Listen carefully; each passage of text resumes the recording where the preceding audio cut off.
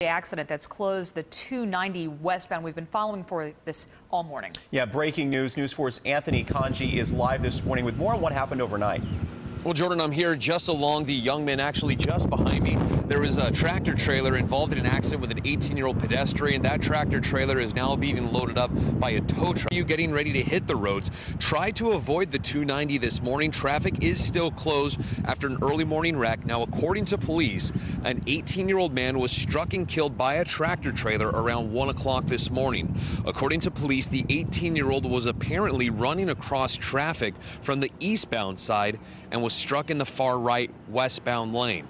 No charges, I'm told, are being filed against the truck driver. He told police that the young man apparently just came out of nowhere, and police do believe that is the case, but they say they are still investigating. Now, police were hoping to get traffic open, at least in the left lane, by about 6 o'clock. You can see that they are working on that truck right now, getting it off the road. I just spoke with police a couple of minutes ago, and I'm told they are hoping to get the 290 completely open to both lanes of traffic in the next 15 to 20 minutes.